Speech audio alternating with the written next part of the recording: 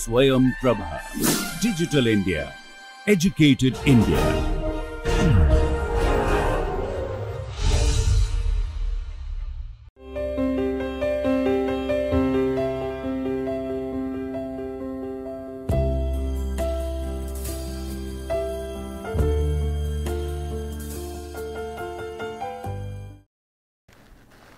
So, welcome back, and this is lecture number 48, and today we will talk about the properties of eigenvalues and eigenvectors. So, here the first property. So, if we have lambda as an eigenvalue of A and then x be its corresponding eigenvector, then this alpha A has eigenvalue lambda A and the corresponding eigenvector is x. So, what is this property? That if lambda is the eigenvalue of A and x is its corresponding eigenvector, in that case the alpha times A, alpha is some constant, some scalar quantity from the set of real numbers for instance.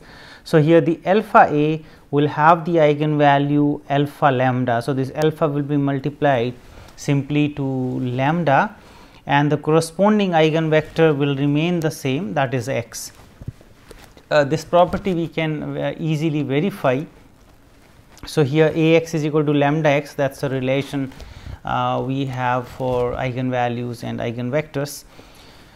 So, if we multiply by alpha here both the sides, so alpha A and this will be alpha, and then this alpha A we are treating as a matrix. So, alpha will be multiplied to each of the entries of A, and here alpha times lambda. So, with this relation what do we see, that this alpha A has the eigenvalue lambda or alpha lambda and x is the eigenvector.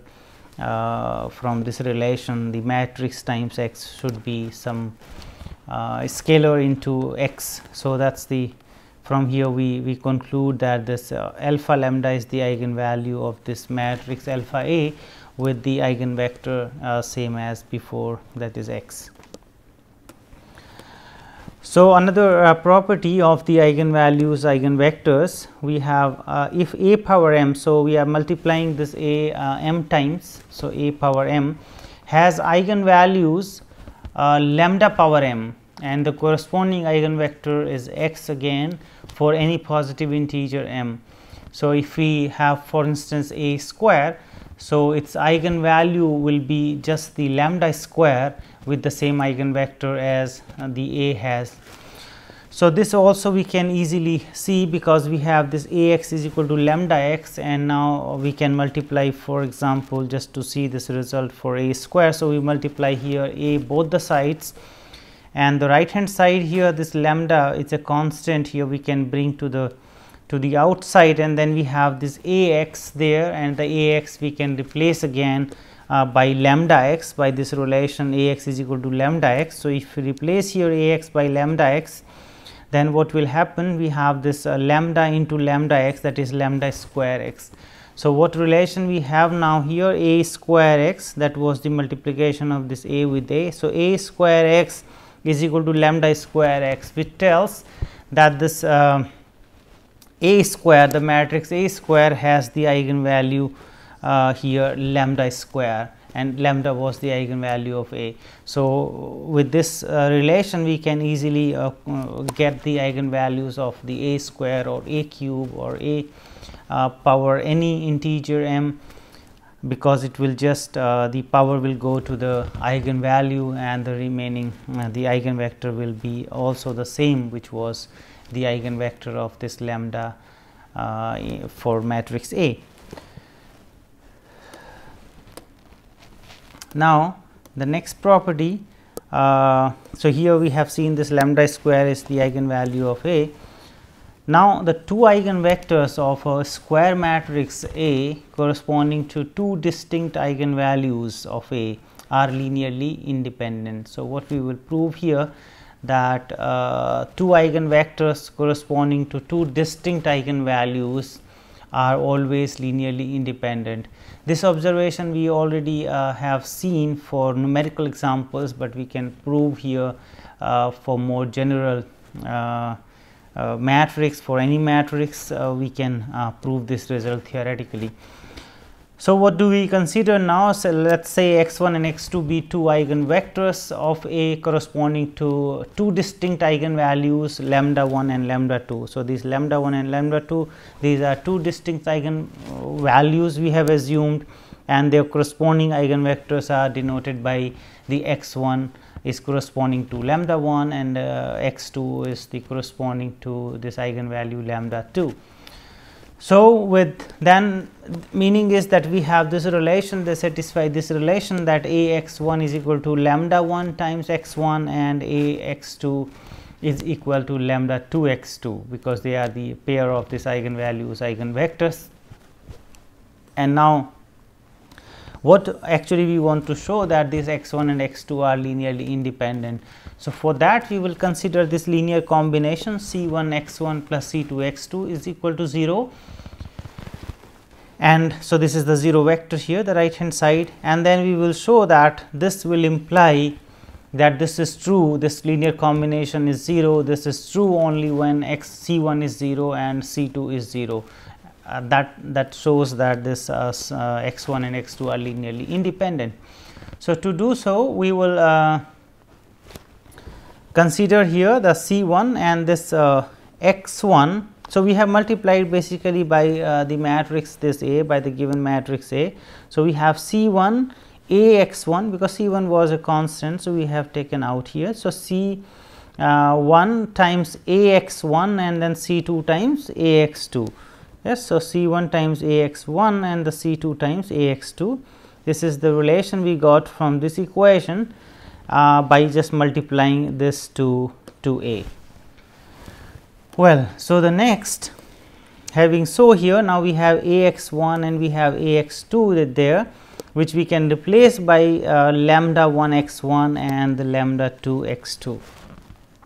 So, we have basically these two equations now. One is the C 1 x 1 plus C 2 x 2 is equal to 0, and the another equation we have here C 1 lambda 1 x 1 plus C 2 lambda 2 x 2. Indeed, this unknown we can consider as C 1 x 1 and the another one C 2 x 2. So, here also we have C 1 x 1 and here also we have C 2 x 2. So, these two forms a system of linear equation, and with unknown here the unknowns are the C 1 x 1 and C 2 x 2. So, these are the two linear equations, or they form the system of linear equation with unknowns C 1 x 1 and C 2 x 2. With this, so we have two equations now, this C 1 x 1 plus C 2 x 2 is equal to 0, and with this lambda 1 C 1 x 1 plus lambda 2 C 2 x 2 is equal to 0. So, we want to solve now for this C 1 x 1 and C 2 x 2. So, what we do, we multiply this equation number 1 here. So, we multiply this equation by lambda 1. So, if we multiply here, then we have lambda 1 C 1 x 1 and lambda 1 C 2 x 2. And now, with these two equations, we can subtract this equation number 2 from this equation 1, and then what we will get, this lambda 2 minus this lambda 1, because this term will cancel out. So, we will get lambda 2 minus lambda 1 with this C 2 x 2 is equal to 0. And now, what we see that this equation will imply simply that C 2 is equal to 0, because this lambda 2 minus lambda 1 cannot be 0, because we have two distinct eigenvalues, and this x 2 is the eigenvector, which again is a non-zero vector. So, this equation implies that C 2 must be 0, as this lambda 1 minus lambda 2 or lambda 2 minus lambda 1 is not 0, and x 2 is also not 0. And then from this equation number 1 again, here C 1 x 1 plus C 2 x 2, if we substitute this C 2 equal to 0. So, this term will be 0, and then we have this relation that C 1 x 1 is equal to 0, and again with the same argument, because this x 1 cannot be 0. So, here again this implies that C 1 is equal to 0. since this x1 is not equal to 0. So, with this we have now the C1 0 and C2 0, and that was the aim to show that in this linear combination C1 x1 plus C2 x2 equal to 0 is possible when this C1 is 0 and C2 is 0, meaning that these eigenvectors are linearly independent. So, the eigenvectors here x1 and x2 both are linearly independent. So, this was the case when we have considered two distinct eigenvalues, but we can also generalize this case for more eigenvalues. For instance, here we have eigenvalues x1, x2, x3, xr corresponding to our distinct eigenvalues here. So, these are the eigenvectors corresponding to these eigenvalues lambda 1, lambda 2, lambda r respectively, and in that case also we can use the similar trick to prove that these eigenvectors are linearly independent. So, we have this very nice result that corresponding to distinct eigenvalues the eigenvectors are linearly independent. So, another result we have this, that if x is an eigenvector of A corresponding to the eigenvalue lambda, then this k x is also the eigenvector corresponding to the same eigenvalue lambda. So, this we have also seen before that for the given eigenvector you can multiply by any constant and that will also remain the eigenvector, and this is what we will see here more formally theoretically, that this is true for any matrix. So, here A x is equal to lambda x, that is a relation. So, tells us that lambda is the is one of the eigenvalue and the corresponding eigenvector is x, and then this k times. So, we multiplied the equation by k here both the sides, and then we have k times this A x is equal to k times this lambda x, and then we can combine this like A into this k x and is equal to lambda times this k x there. So, we have this relation that A some vector here is equal to lambda, the same vector k x, which tells us that this k x is the eigenvector again. If the x was the eigenvector, the k times x is also the eigenvector for any this k non-zero scalar. Here if x is the eigenvector of the matrix A, then x cannot correspond to more than one eigenvalue of A. So, another important result that this eigenvector is like unique. So, if you have an eigenvector corresponding to, let us say, the lambda, then this x cannot correspond to any other eigenvalue. So, it is a unique in that sense. So, here if we assume that for a given matrix here we have A x is equal to lambda 1 x, this is our assumption, and we also assume that this A x is equal to lambda 2 x, meaning we have assumed that this x, the eigenvector x, corresponds to two eigenvalues, that means the lambda 1 and lambda 2. So, these two eigenvalues correspond to the same eigenvector x. This is our assumption, and we will see now that this is not possible. So, having this relation, we have actually the lambda 1 x is equal to lambda 2 x, because they have the same value here of vector A x A x. So, they both are same.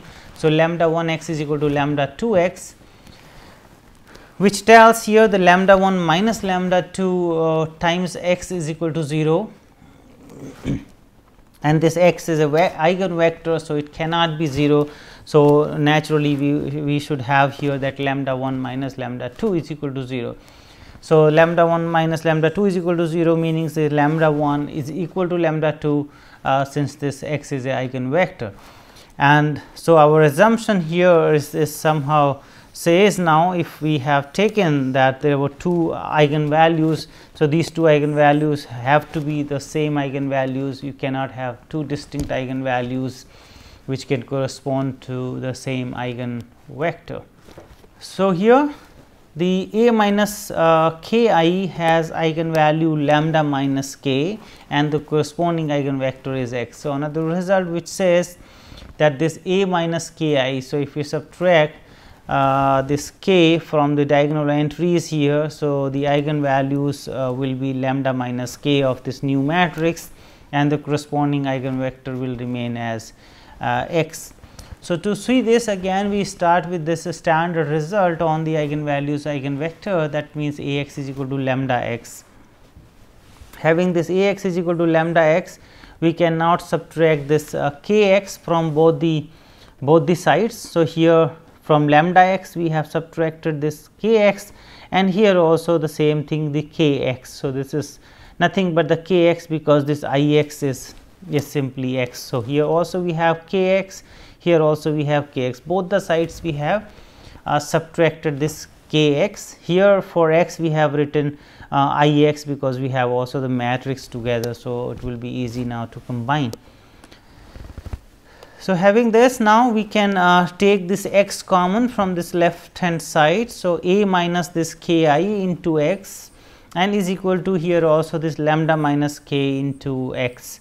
So, with this relation tells that if this a minus ki has the eigenvalue lambda minus k. So, this a minus ki vector or matrix has the eigenvalue lambda minus k with the same eigenvector x as before. So, this is another result, that if we have this new matrix which is just the a minus ki, then we know about the eigenvalues from the eigenvalues of A. And this A inverse again important here, that if it exists, of course, then only we are talking about this result. So, if A inverse exists for a matrix, then this A inverse will have eigenvalue here or eigenvalues 1 over lambda. So, if we have lambda 1, lambda 2 eigenvalues for instance of A, then A inverse will have 1 over lambda 1, 1 over lambda 2 as an eigenvalue. So, here the A inverse will have eigenvalue 1 over lambda, and the corresponding eigenvector will be x. So, eigenvector will not change, only the eigenvalue will change for this inverse matrix. To see this result, we have this A x is equal to lambda x, and if we multiply by A inverse both the sides. So, we have A inverse into A x, the right hand side also we have A inverse into this lambda x. So, we have multiplied both the sides by this A inverse,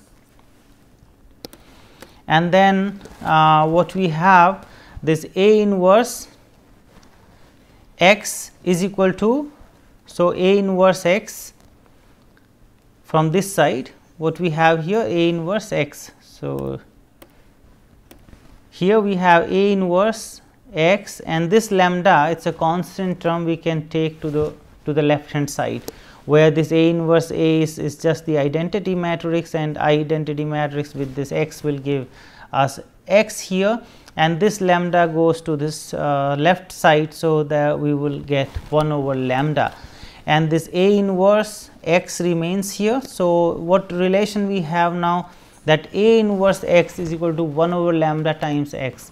That means, this 1 over lambda here, 1 over lambda is the eigenvalue of this A inverse matrix. So, A inverse x is equal to 1 over lambda times x.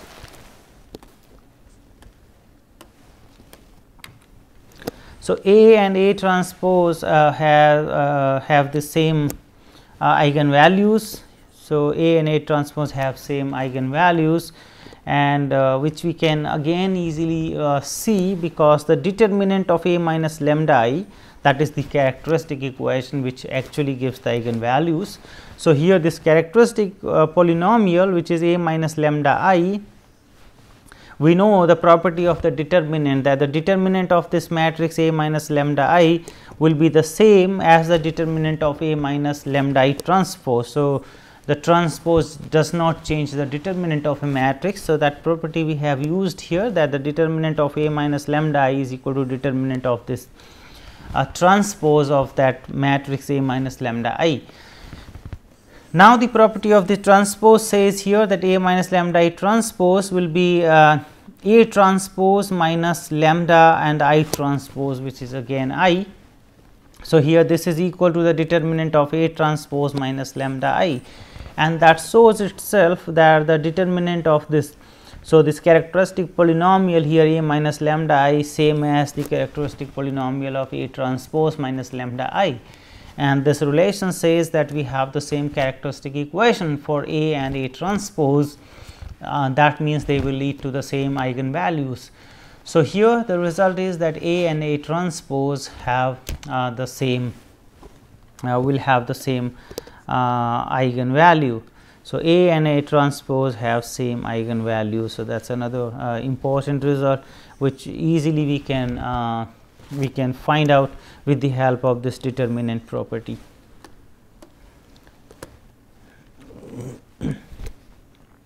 Next theorem. So, here the characteristic roots, I mean the eigenvalues. So, sometimes we also call the characteristic roots. So, the eigenvalues of Hermitian matrix are real. So, what is the Hermitian matrix? So, we know that A is Hermitian when A star is equal to A, meaning the conjugate transpose. The star means here that we are taking the transport and also we are taking the complex conjugate of the matrix A. So, this complex conjugate of this transpose is equal to A, then we call that A is Hermitian matrix. So, what is this result? That for Hermitian matrices the roots are real, because what we have also seen that though the matrix having all real entries, but we can get the characteristic roots as complex number. We have seen in previous lectures one of the examples where we had a very simple 2 by 2 matrix with real entries and its characteristic polynomial, or I mean the characteristic roots, the eigenvalues were non-real, so the complex. So, here we have at least the results for the Hermitian matrix that all the characteristic roots are real in this case. So, if lambda be a characteristic root of A and lambda the corresponding eigenvector, then we will show that this lambda has to be real. How? So, we have this A x is equal to lambda x, so that is the property of the relation of the eigenvalues eigenvector again. We multiply here by this x star term. So, what is x star? Again the transpose of x and its complex conjugate. So, we have multiplied by this vector both the sides, and then this lambda is a constant term. So, we can always take into the front here. So, this is x star x. So, we have x star A x is equal to lambda x star x, that is a one relation. And now we take the conjugate transpose both the sides of this equation here, x star A x is equal to lambda x star x. So, what do we get here? X star A x complex conjugate, and here also we take this conjugate transpose again this x star, and then we have the properties here that this will be x star and A star and again x star there. So, I mean the x star star that will be x. And here also we will have the same scenario, the x star and then the x star star will become x, and this lambda will have its conjugate there, lambda bar. So, we have this relation and we have also this relation x star A x is equal to lambda x star x. We have this relation x star A x is equal to lambda bar x star x. Just by taking the complex conjugate from this equation, we got this equation, and now we have these two equations here whose left hand side will be the same because A star is A. So, here A, here also this A star is A. So, with these two equations what we can conclude that this right hand side should be equal to 0. That means, lambda x star x is equal to lambda bar x star x. The reason is that this A star and this A are the same here, they are the same.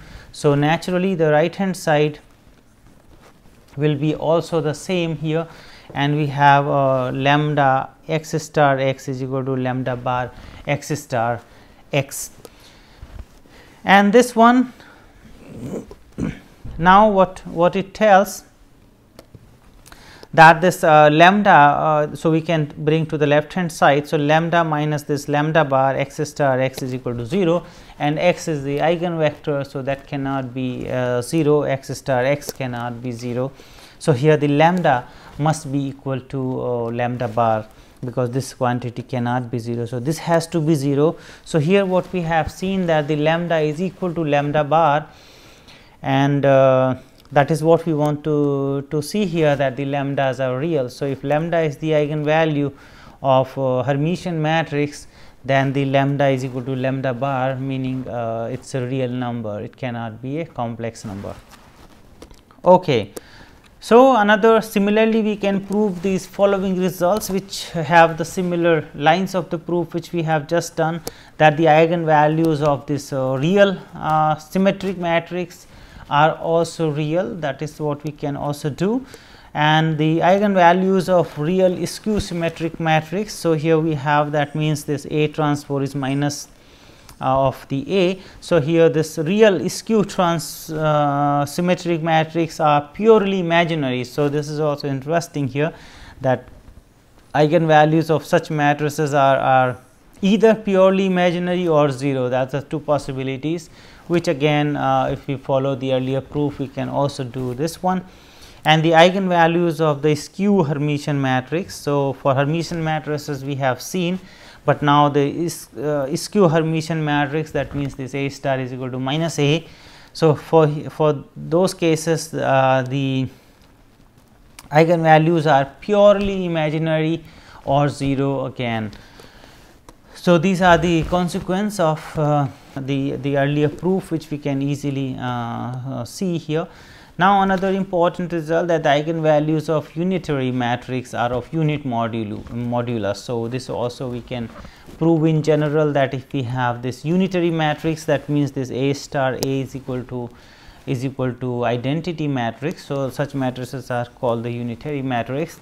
So, if we have unitary matrix, then we will prove now the eigenvalues, the modulus of the eigenvalues is 1. That means, we consider here A x is equal to lambda x, and then taking the complex conjugate here again, A x star is equal to lambda x star, what we will get. So, this again we will use this property. So, x star and the A star is equal to, this will be lambda bar x star, and from this A x is equal to lambda x, and from this equation x star A star is equal to lambda bar x star, we will now continue the product here. We will take the product. So, here x star A star, the product with this A x, these two vectors. So, x star A star multiplied by this vector A x is equal to this lambda bar x star and multiplied by this lambda x. So, we have done just the product here of these two. And then what we see here, x star and this associativity. So, we can use this A star A together, and then x here lambda bar, this lambda is a constant. So, we can easily take out, and then we have x star x there, and then we can take this common, because this A star A is equal to I. So, here we have the identity matrix, meaning this term is nothing but this term here is nothing but the x star and x. So, we have x star x here, also we have x star x. So, we take common this x star x, and we get 1 minus this lambda bar lambda, and that is equal to 0. And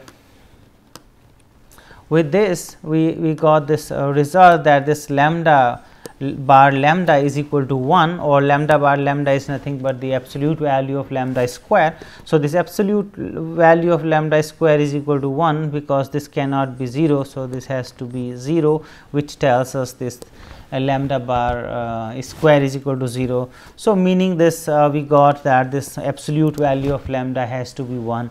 So, this unitary matrix, the eigenvalues of the unitary matrix are of unit modulus. Same results we can also use for the orthogonal matrices, because they are also having the same property, A transpose A is equal to I. So, for orthogonal matrices also we can prove the similar absolutely all same steps here, and we can again prove that their eigenvalues are also of unit modulus. The location of the eigenvalues, now what we have just seen in previous slide. So, if we have the skew Hermitian matrix, their eigenvalues are imaginary, purely imaginary. Here the unitary matrix, they lie on this modulus 1, and for the Hermitian matrix or the symmetric matrix, the values are sitting on the real axis. So, meaning they are the real numbers. So, here for skew Hermitian and skew symmetric, the same thing, unitary and orthogonal, we have the same result, that they are of a unit modulus. For Hermitian and symmetric, we have also the same result for both, that they are the real entries.